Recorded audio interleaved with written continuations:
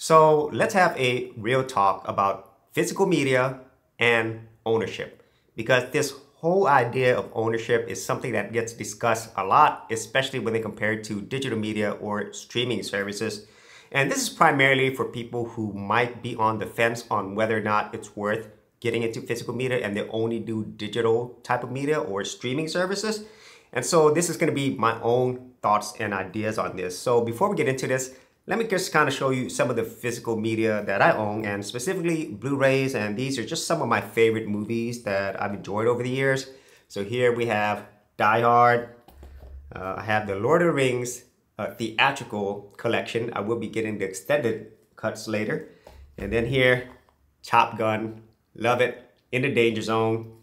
And here we have The Last Starfighter. This is definitely a cult classic, a hidden gem in my opinion. The Goonies, such a fun movie.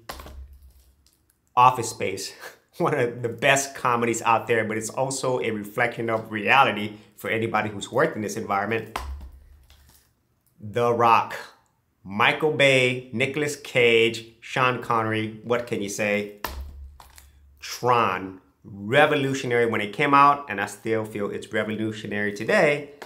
And here I have my Star Wars trilogy. This is from 2004. Unfortunately, this is based upon the 1997 special edition, but still love Star Wars. I will be getting the limited edition DVD version that has the original theatrical versions. So those are just some of the physical media that I have, and I have many others. So now let's go ahead and get into this discussion of ownership, because at least for these right here, these physical media, whether it's this Blu-ray or this collection of DVDs, I physically own this in here. So I could take these movies out, I could do whatever I want with them, I could watch whenever I want, I could buy, sell, trade them, and if I wanted to, I could even get rid of them, you know, I could do whatever I want because physically I own these discs. But what I don't own is the contents, the properties, you know, all the movies and stuff. And that is the same no matter what platform or what media that you're actually watching these on. You own the physical stuff. You do not own, obviously, the rights to these movies and properties, which is really important because this comes into the whole world of streaming and digital media. Because if you haven't noticed, whenever you have these streaming services, it's quite often really difficult, at least nowadays, to find everything in one place, because now there's so many different streaming services. Before, you would go to Netflix and you would basically have every movie and show that you would possibly want to watch.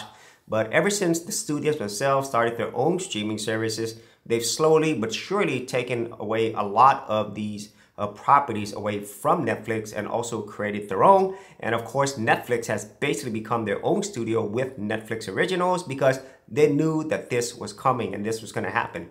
But even then, whenever you have these streaming services and you feel like you can watch these movies whenever you want, even when you quote unquote buy them, the reality is, just like these right here, the content is not owned by these companies unless the streaming service themselves is the studio who actually created and owned the intellectual property. In the end, you basically have a license to rent this. And technically, this is a license for you to watch it on this physical medium. But the difference is I own this physical medium, whereas if it's digital, even if you quote unquote buy it, you only own it for as long as the distributors or the platforms have the license to show you these movies and shows. So that's why it's becoming increasingly more common for movies and shows to get pulled off of these platforms, and there's really nothing you can do about it. And this is where we have been and where we're heading really quickly into the future, where you'll basically own nothing and you're going to be renting everything. And that is a world that I definitely don't want to live in. And so that is why, you know, I'm definitely going to build back up my physical collection. I used to be a big collector of movies back in the day. Everything from VHS to Laserdisc to DVDs to Blu-rays now, and you know, whatever other medium's gonna come in the future. As long as it's physical, if something that I really love and enjoy and I want to make sure I have it to use, then I'm gonna get it in physical media. And so if you are on the fence on getting into physical media, I highly recommend that you look into these things and kind of see what true ownership is. And also years down the road, when you're like fondly thinking of all these movies that you've enjoyed in the past, well, if you actually have them physically and you have something to play them with, then you could still enjoy them for hopefully years and years to come.